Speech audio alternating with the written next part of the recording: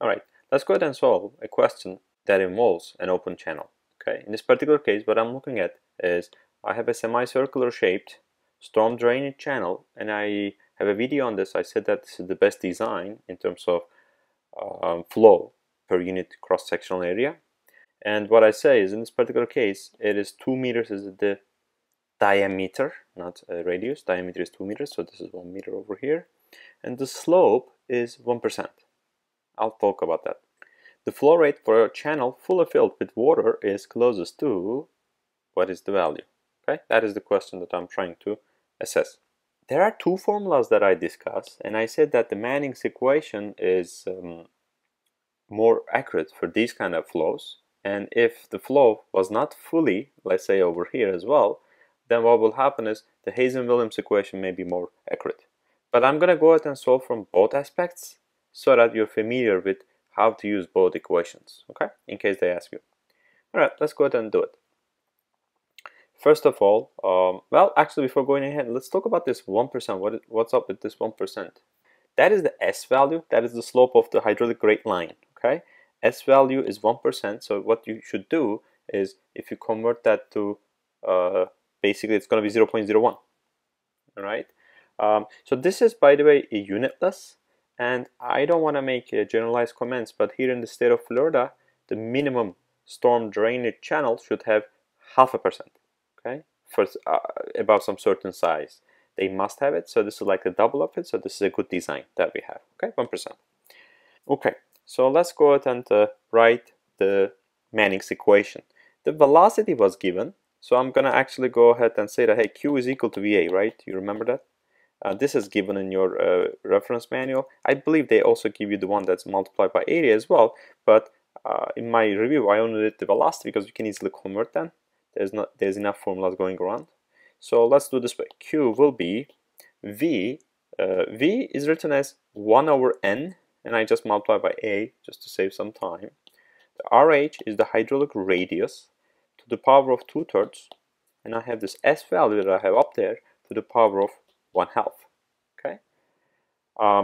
Okay, it's all good and nice, except, well, let's look what we know, what we don't know. Area, I'll get back to it, but it's manageable. RH, I have a video on this. I will not solve it this time around. Okay, and I'll put a link to it so you can watch it. And as we know, yeah, this is the troublemaker right here, N. Okay, so I recommend that if you are not looking at the civil engineering section of this manual, you kind of memorize this. Okay, this N is equal to 0.013 for concrete. It may change for the material that's given to you in the FE exam, but it's not going to diverge significantly from this value that I'm writing. All right, so this is a fairly nice thing to remember. Okay, this is for concrete. So let's go ahead and calculate this Q, A. Well, let's look at it. The thing is, if this was a full circle, I will get pi r squared, is the area.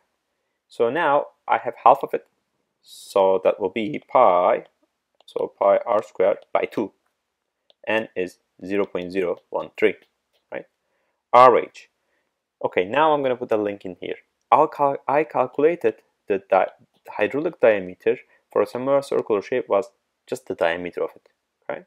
And RH will be the diameter hydraulic divided by 4, okay? And I have a lecture video on it. I don't explain this in my review, okay? Why this is 4, not 2, okay? So I will put a second link here to my lecture video in case you are wondering where is this coming from, this number 4, okay? But in here, now this time around, this is given as 2, so my RH is half, right? Half meter. So, okay, so let's write 0.5 to the power of 2/3, and the S is 0.01 to the power of 1/2. Once I go ahead and punch this into my calculator, I will get myself 7.6 meter cube per second. As you can see, this is a fairly large number because it's per second. Every second there will be 7.3 meter cube of water flowing in this drainage channel. Okay, so I'm kind of done, but now I'm gonna do the other approach just to illustrate you. Okay, but if you want to stop watching, this is the answer as you see here, right? The B. But let me do the Hazen-Williams equation as well to make sure that those two are close to each other. Here's what it looks like: 0.85 times A is not in the equation, I just multiply by A, C RH to the power of 0.63, and then S to the power of 0.54.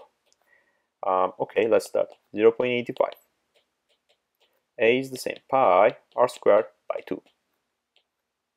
Note that I'm not using hydraulic radius, I'm using a proper radius of the cross-section, right? I'm calculating the cross-section. C, here's the thing. I mentioned when I'm reviewing, it's typically from 100 to 150, that's the range. For concrete, it's typically 130 because it's smooth, okay? So it's going to be 130. The smoother it is, the higher the value. Times the RH, we calculate as 0.5 to the power of 0.63, 0.01 to the power of 0.54, and then bam, when you put this into a calculator, you get yourself 9.3 meter cube per second. Okay, as you can see, this Hazen-Williams equation has overshoot the Manning's equation. Okay, and I would say, like I mentioned before, this is the more accurate number as opposed to that, but the numbers even doesn't matter, right? Look at the choices. Alright, so thank you for watching this video. I hope you learned something from this particular segment.